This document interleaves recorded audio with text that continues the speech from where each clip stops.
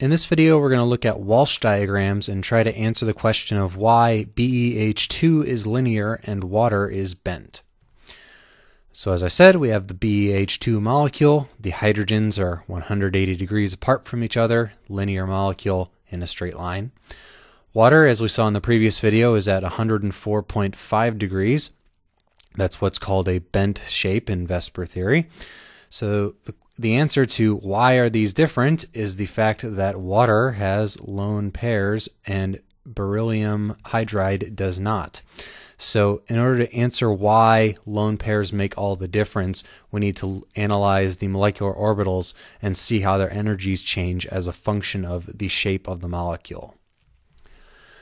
Okay, so beryllium has 4 protons in the nucleus, giving us 4 electrons, 1 proton and 1 electron from each hydrogen, giving us 6 total electrons. 2 of those are core in the 1s orbital of beryllium. 4 of those are in the valence shell, and they are bonding electrons, forming the sigma bonds between beryllium and hydrogen.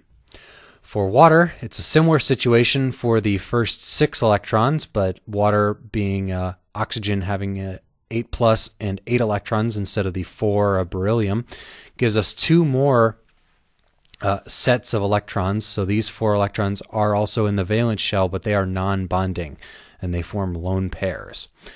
So how does this make all the difference here?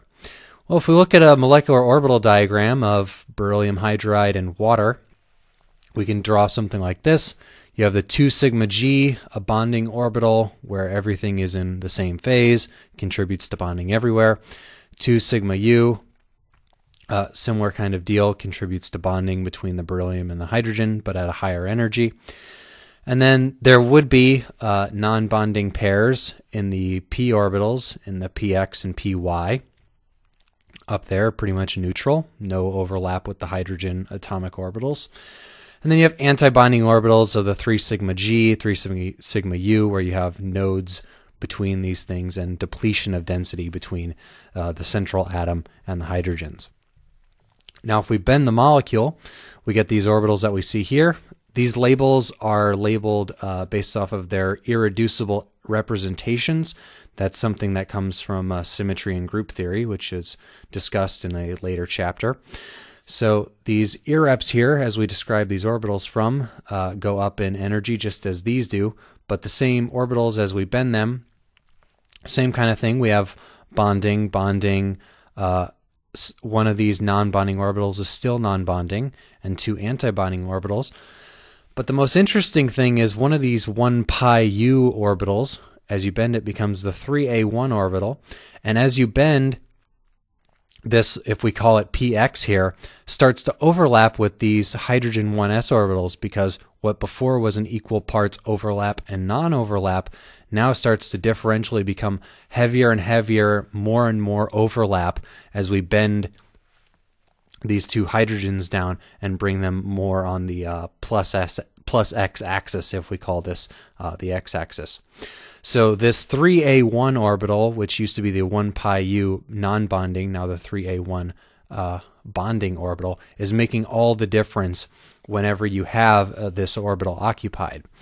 In beryllium, this orbital is not occupied. There's no electrons in the valence shell to fill it up, because if we see the 4 electrons in the valence shell for beryllium just form these 2 bonding orbitals. Whereas for water, not only are those 2 bonding orbitals filled, but there's 2 additional pairs of electrons. So now this is occupied. So now it really pays for the molecule to have, if this is occupied, for it to have a bent geometry and greatly lower the energy of this from a non-bonding to somewhat of a bonding orbital, even though overall it's still non-bonding in the lone pair. Okay, so let's diagram this out in terms of kind of a little bit more of a quantitative versus the change in the molecular geometry.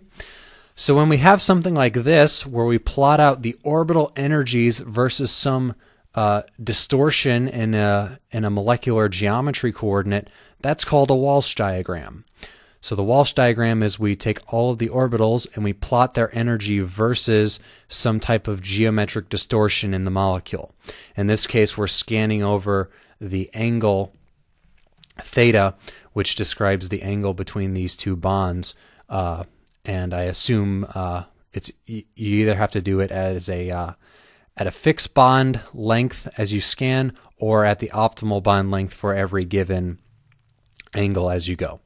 Either way, you end up with a Walsh diagram with the energies of all these orbitals as a function of that intermolecular coordinate.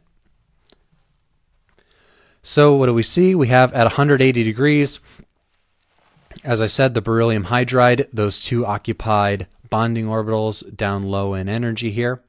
As we distort those, going towards 90 degrees, getting a closer and closer bend toward each other, those orbitals do go up in energy. So if you're beryllium, you have no reason to bend because you're just taking all of your occupied orbitals and pushing them higher up in energy, and you don't want to do that. However, if you're water, you've got 4 occupied orbitals, and over here, your 1 pi u is very high in energy, and the more and more you bend, the more and more you're getting in energy for your efforts there. So one of them still stays completely non-bonding as a lone pair. So it doesn't care. The 1b1 or 1 pi u, it doesn't care what the geometry is, what the angle is. But these other 3, the equilibrium bond angle will occur wherever you get the minimum energy for the whole molecule versus this curve. So qualitatively, that'll be where the derivative of the total energy is 0 when you sum up all these changes of the orbital energies. But that gets much more complicated and nuanced because the total molecule energy is not exactly the sum of the orbital energies. So that's one caveat of these Walsh diagrams that make them not quantitatively super useful, but can be helpful for some qualitative analysis, is that the sum of these orbital energies is not the exact total molecular energy. But in this case, this Walsh diagram can go a long way for helping us rationalize why it is that water prefers to be bent and beryllium hydride prefers to be linear.